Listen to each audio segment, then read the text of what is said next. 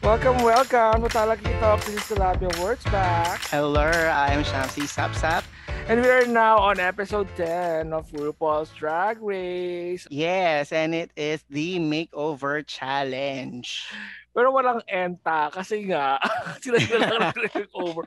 Di ba mas masaya dati kasi nga they would bring people in or Mhm. ang favorite ko talaga yung mga camera people, yung crew, when they made over the crew. Oo, Love sa that season season. 9. Pero ito Oo, no. parang nag-switch lang sila. Basta anything different Mm. or alam mo yun, may ibang tao Kasi gawa na ng nandun COVID, I'm sa assuming, 'di ba? correct. Kaya unfortunately, dahil sa gawa ng pandemic, kaya sila-sila Mm. lang ang Yeah. nag-makeover sa isa't isa. Mm. Although, kasi usually may mga ano din naman challenges na duos din in the past, Mm. 'di ba? And usually kasi yung mga past seasons sa may mga duos, ito yung mga usually may mga conflicting dramas between the Yeah. queens. Like example, naalala mo sa season 4 si Sharon Needles, tapos si Fifi O'Hara, True, true, true. tapos sa season 6 si Ben de la Creme, Darren Lake, season 8 si Bob, the drag queen, tsaka si Derek Barry. Mm. Sa season 13 kasi, medyo tamed yung cast. Mm. At least yung mga naiwan. They're all like, ayun na, wala na yung may mga ganung conflict to actually parang to stir up more drama and for the episode. Correct. Kaya wala masyadong interesting storylines. Mm. And yun. And normally kasi, di ba, yun sa mga nabanggit ko, usually, pagdating sa mga eliminations, medyo controversial 'di Mm. ba? Yung nangyayaring end result. Although I guess in this case parang kind of controversial din naman, pero compared to like example yung kay Valentina at kay Nina Bonina Brown, 'di ba sila yung magka-team doon tapos Kakaloka yun. yun. Anyway, sad to say walang ganong klaseng drama dito. Mm. Basta overall, this episode was pretty light-hearted naman. Wala naman masyadong issue. And in fairness sa output nila, paano okay din naman Wala naman talaga yung sobrang sama. Alam mo yun, or somebody who really did bad. Kaso, yun nga lang, it's very parang detrimental or parang too bad for kung sino yung nasyonggal. Ay, oo. Parang napaka-unfair din sa yung situation niya. Yun yung na-feel ko. Parang kawawa din siya in effect. Ano ba yun? Parang, it's not her fault. Pero I mean, let's go to the runway True. na. Sige. Diretso na tayo Doon doon. na. Sa mga, ano ba yung theme nila? Drag doppelgangers. Doppelgangers. Freaky Friday. Charba. So first I Correct. see Rosé and Tina Burner. Okay. What do you think? Basically, si Tina Burner, she did Rosé's makeup and vice versa. So, parang nag-flip lang sila. Mm-mm. Right? So, unahin natin si Rosé na inayos ni Tina Burner. In fairness, ang tsaka nga ng makeup, no? Yung parang especially to think that some of the drag queens in general or Tina Burner's been doing it for years. Alam mo yun, yung parang sige, did they just stuck to their brand or alam mo yun, parang hindi ba nag-evolve for some refinement or experience? Parang may ganun di ba? Basta ang napaka-dated ng dating niya. Kumbaga dati ang critic natin kay Rosé, may tendency siya maging dated. Ito talaga, dated talaga siya. Alam yun, it's a disservice sa kanya. And ito pa, yung dress niya. I was about to say, marunong ka sabihin sa dress din. Sige, ikaw muna. Well, number one, parang it's too long for her. Nagmukha siya maliit in terms of syempre, proportion na naman tayo dito. Pero ngayon, hindi talaga in-adjust, no? Para sa katawan ni Rosé. Ako naman, I really wanted to have more waist. Kasi yung parang higpitan pa, cinch it more. Kasi parang mas nag-bloom din yung pagka-skirt niya. Alam mo yung parang ganung effect? Yung when you actually tighten it more, kulang sa higpit for me. Parang doon ako naiinis. Parang gusto ko na talaga higpitan pa siya ng konti para lang mas structured yung yung mas hourglass okay shape in a way. True. Lalo na yung parang it kind of reminds me kung yung kay Sherry Pie, di ba parang may ganyan outfit din siya last season. Hindi ko maalala, girl. Yung maalala. But Hindi, anyways, para ano hindi kasi, siya ganun ka po. Kasi oo. yung kay Sherry Pie nun, although disqualified siya, pero Yun nga eh. to be fair, maayos naman yung, alam mo yun, yung maayos yung ganung silhouette sa kanya. Tsaka very polished yung dating head to toe. So, So, Tina, next switch.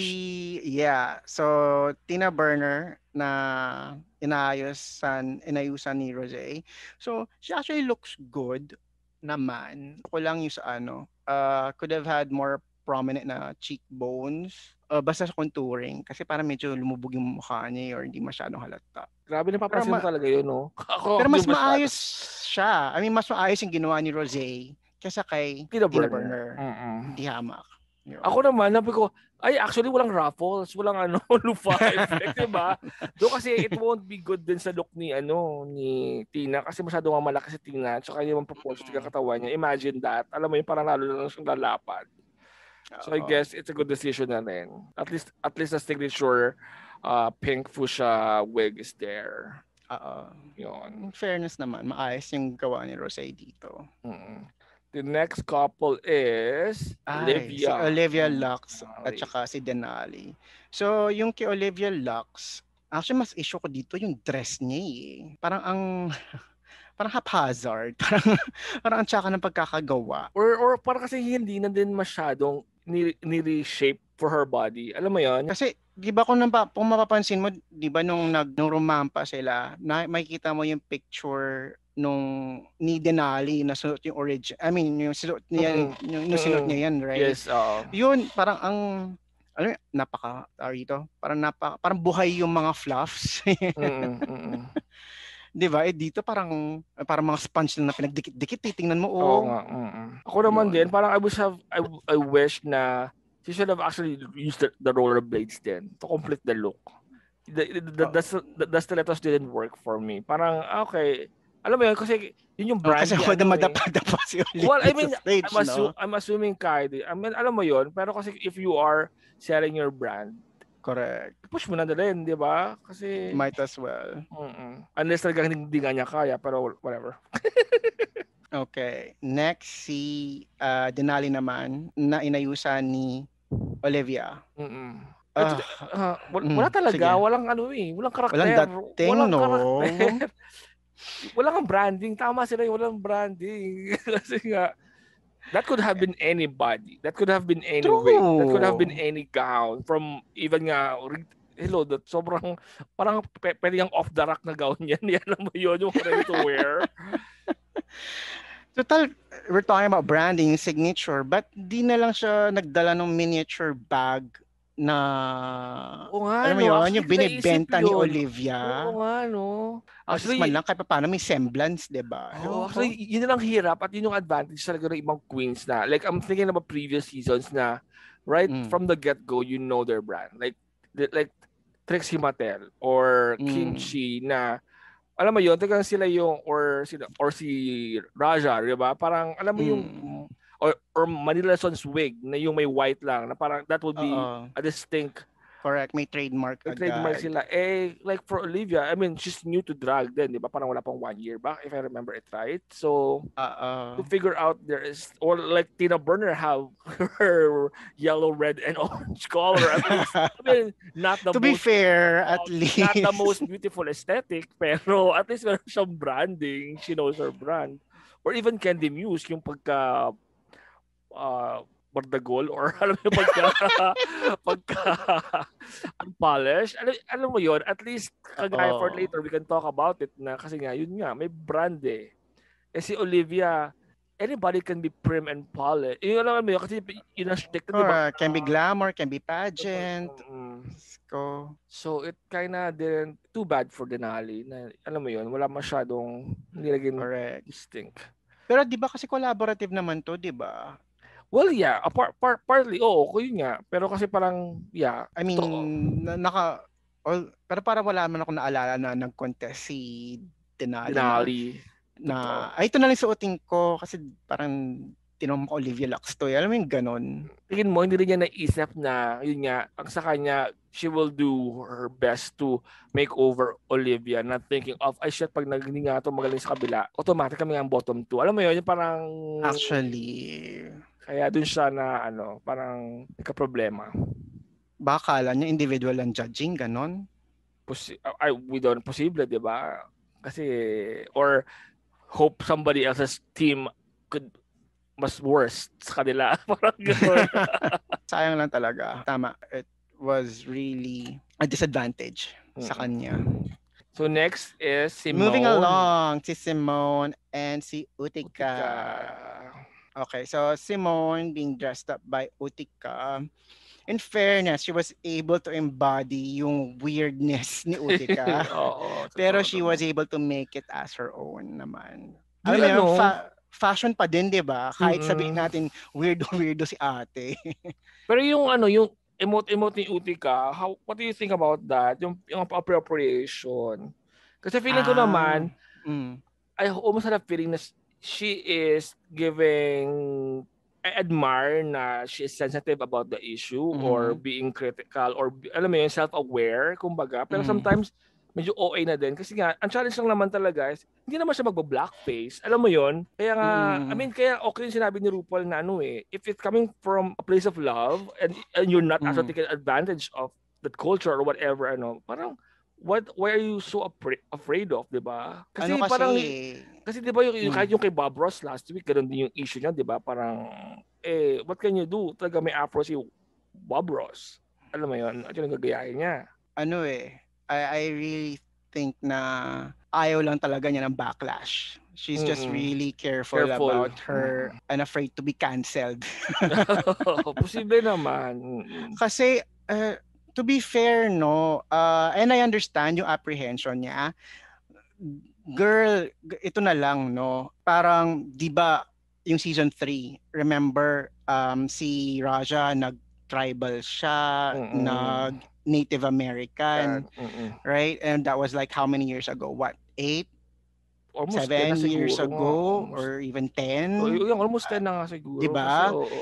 Ngayon, there are actually sites dedicated na parang nagkakaroon siya ng some sort of a backlash na that she was doing cultural appropriation. During that time, kahit paano, it wasn't really that big of an issue, no? And it's called high fashion, girl. Correct. Diba noon, she was actually being, alam mo yun, honored, elevated for it. And if she does that now, I'm pretty sure a lot of SJWs will be gunning for her. Totoo naman. Pero that's like, I mean, that's why sign of the times din talaga, no? Oo.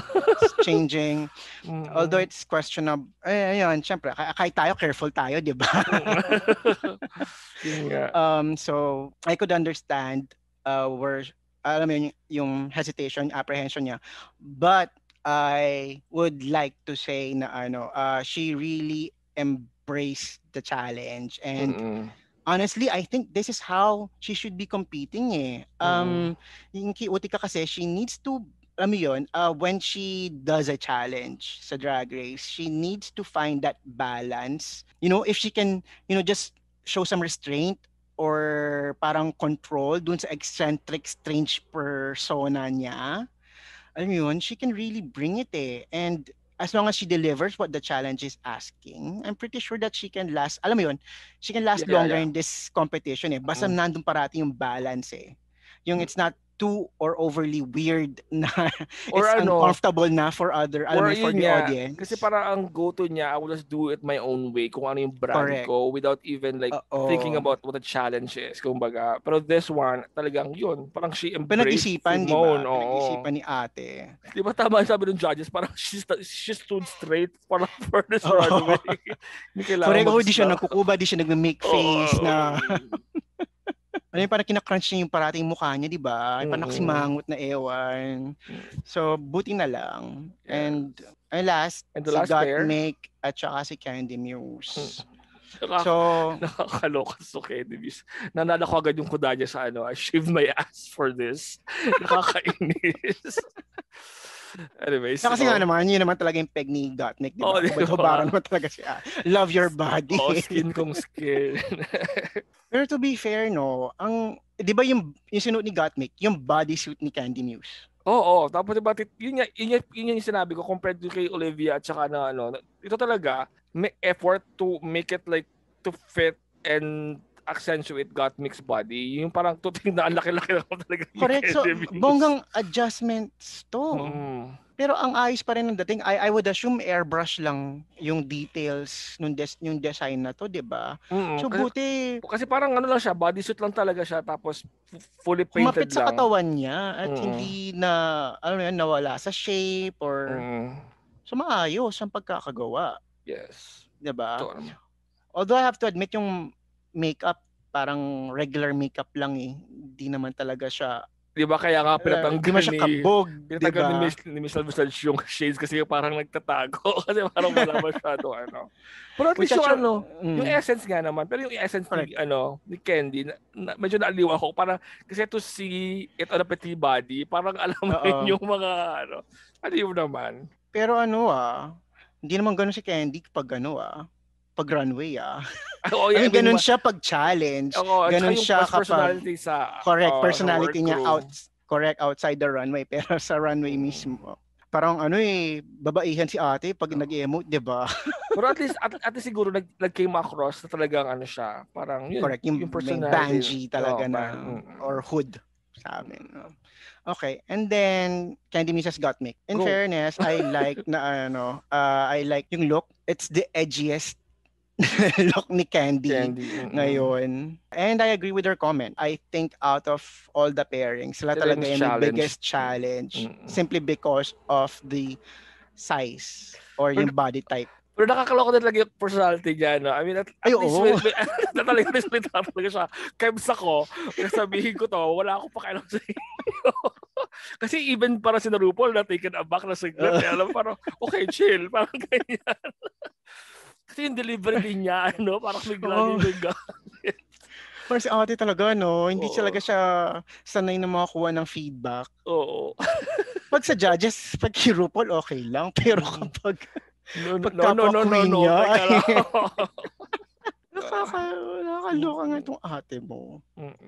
Yun. Okay, so placements. Most of the couples naman talaga is safe and did well except for the couple na naging bottom 2. Well, pati si Rose at si Tina Burner. Pero it wasn't pero mas may semblance pa rin naman kasi yung gawa nila. Alam mo yun? Ay, oo naman. Oo. In terms of, kumbaga, identity. Actually, Olivia Lux More of Olivia Lux talaga Kumbaga, parang, yun nga. Kaya nga. By association lang talaga si Denali If it weren't judged by team, I think yung bottom 2 dito, si Olivia at si Tina Oo. Posible naman. Yeah. Kaya nga, parang, ayun talaga, I mean, there's no point, I mean, it's part of the competition din naman na may show. Ganun talaga. Oo. Ganun talaga. Wala naman tayong magagawa. Alam ka naman mag-save na naman sila.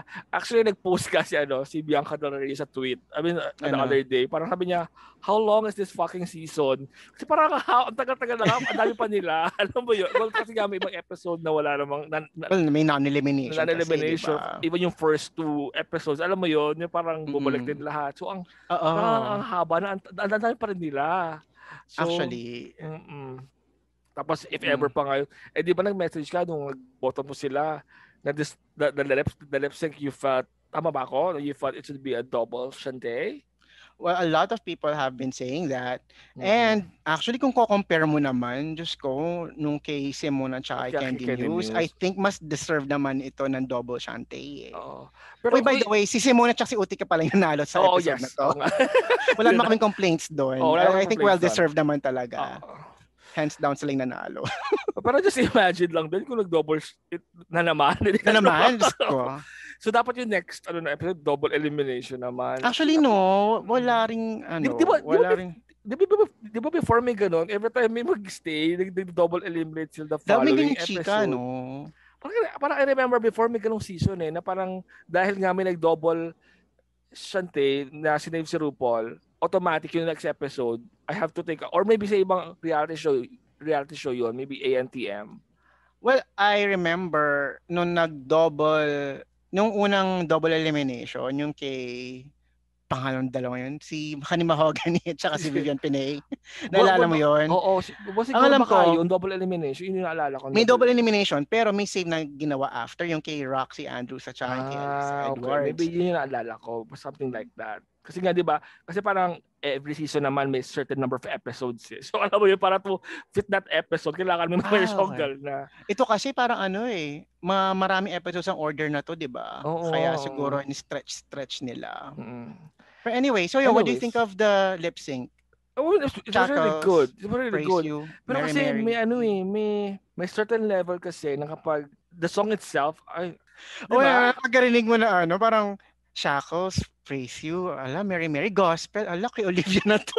Yun nga, di ba? Parang may ganung factor sa akin na nung nalaman kong praise yung song, sabi ko, siya si Olivia, si Denali, parang mas magiging grounded talaga yung emote ni Olivia for some reason. And it showed naman na too bad nga lang Oo. for Denali na talagang Pero she was giving her all din naman eh. yun nga. Yung expression ng mukha ni Denali, Mm. kaya nga mas nangihinayang ako eh. Parang if there was only one double shante dub, I would have used or reserved it for this one lang. Mm. Anyway, Ako yung kay Elliot at mm. Lalare pa rin.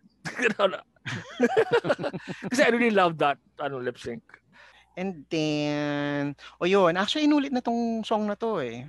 Siyempre, ikaw ba nakakaalala kaysa Correct. ako, di ba? From episode 1 actually. Although maayos naman Season? yung Not this season. Not this I'm season, sorry, though. no, not episode 1. This was used sa season 1 Okay, yun. ng Drag Race. Naalala ko pa to yung kay kay Chanel at saka kay Rebecca Glasscock. Baka may lifetime user royalties. Pero ako, actually, I don't mind. Ito, anong opinion mo? I don't actually mind recycling songs Oo naman. on regular seasons. Especially kung like sample.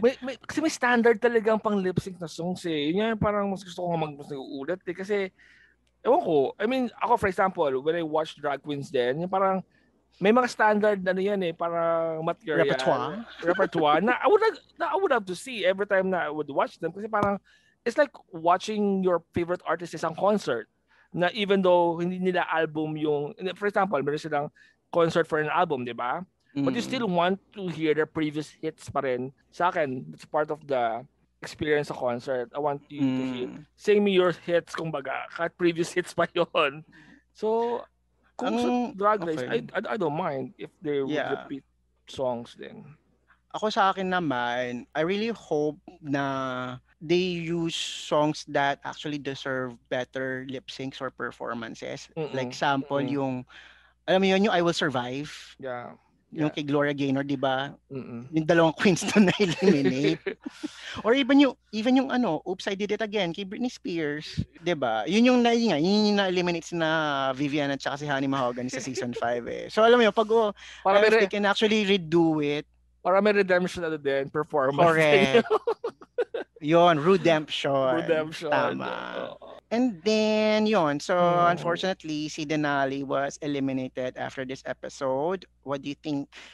I mean, I have to agree kasi kahit I felt bad na she actually did good, I mean better sa challenge compared pa yung Olivia. Pero ko yun nga eh. I mean, that's the rules of the game eh. I mean, you have to lip sync for your life and unfortunately, Olivia kind of you're right. Hindi naman ganun kalaki yung difference. Pero siguro by a hair na mas mas photo finish mas si Olivia din yung mga. Pero do you think Olivia will last sa para kasing nanganganib rin si Olivia, I feel like. Well, if she can bounce back from this, and I think yung pinaka-questionable dito yung branding niya Yun if nga, she can recover from that kasi right now she's not becoming memorable diba? Tsaka ang problema ko pa is parang lahat ng naiiwang queens talagang yun nga may branding or talagang mas may gusto to win. Kasi si Olivia parang na lang parang coasting around na lang din siya. Alam mo yun? Walang fire. Walang fire. Pero kasi hello, sa preview, it looks like Tina Burner's episode na talaga siya yung nagbabanta na kasi wala pang win si Tina Burner, di ba? Kung di ako nagkakamali. Wala pa. Pero there's a talk about Denali lately, 'di ba? Parang just for Denali, she didn't Mm. deserve to go, or she deserves a higher placement, or Mm. should last longer. Do you agree to that? I mean, well, in the past, remember, I didn't like Denali initially sa Mhm. first few episodes. But in the parang last three, di ba, we've always Nasa said it. momentum siya, no? Oo, we've always said na parang sobrang underlooked siya, or ang term, parang Underrated, what? underrated Overlooked. overlooked ng judges, na parang, kasi 'di ba, even yung remember yung number nila ni Rosé na sobrang standout, Oo. safe lang sila. And she's been doing well then compared to other queens. So, Yun yun nga nga, lang talaga. Napasama lang talaga ng correct. Yung episode. nakakapanghinayang, I personally saw her as deserving actually to Mas, be, nakita ko siya as parang top 5 eh. Mas mas ang definitely higher ang placement compared kay Candy Muse at or, saka kay or, Tina Burner. or even kay Rosé for me. Kung papapipiliin ako ng Rosé at Denali, mas pipiliin ko si Denali actually. Ikaw hindi? Well, mas mataas si Rosé para sa akin. Pero definitely compared to the other winners, dun sa, alam mo ayan na naman tayo sa winner squad, Yeah. feeling ko mas deserve ni Denali na magstay longer in the competition. Well, I guess ito yung storyline niya, yung alam mo yon, yung competent queen that And there's gets always eliminated. and there's always all stars if she wants Right. to redeem herself. Ayun. Ganun naman lagi, di ba? Yung mga Mm-mm. early. And Pero, and it worked for some queens, some other queens, 'di ba? Na ayun all-star talaga naman. sila bumongga. I really think na naman, in the grander scheme of things, itong elimination niya to will actually make her more popular. Totoo. Oo.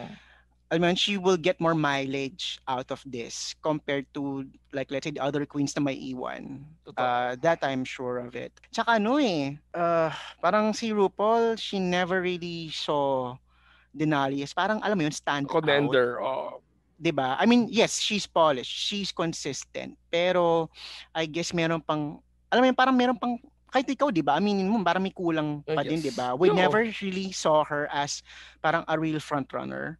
Totoo. Although she deserves a higher placement than how she ended, pero I don't see her actually, alam mo yun, Winning the in the final, competition. correct, winning, or even parang the Top final 2 or 4. final 3 or top 4. Anyways, now off to episode 11 next week. Sana matapos na. Kaya Kasi sa totoo lang, mas na-excite pa ako sa UK. I know. Sa UK patapos na rin sila eh. Final 4 na rin sila. And mas okay yung drama dun eh. Mas okay yung bangayan nila. Mas organic din. And mas natural lang dating nung mga conflicts nila. Nare-resolve din naman. Tsaka doon para wala silang pakialam sa kung ano yung how they would come off sa camera. Doon talaga natural sila, nag-aaway talaga sila, alam mo yun, nagbabangayan. Pero nare-resolve din that same episode. Parang parang after a few minutes or nagkakasundo pa rin naman. Sisterhood pa rin naman sila. Sa US kasi parang masyado na silang conscious eh. Totoo. Parang honestly, it's becoming more of a chore na panoorin dito. Para lang malaman kung sino matatapos. Kung sino mananalo in the end. Ang tagal-tagal. Sige na nga. Well, thank you for listening and watching our episode. Please continue to subscribe and like our channel. Even watch our other videos. Huwag lang RuPaul. O naman, huwag kayong magsiksikan sa RuPaul. Drag racing. And just don't forget to hit the notification button just in case may bago kaming upload na Talakan. And follow us on social media, Instagram and Twitter. And we're also available on Spotify. So this has been another edition of Talak-E-Talks. My name is Tilapia Words Back. And I am Shamsi Sap Sap. Bye! Bye!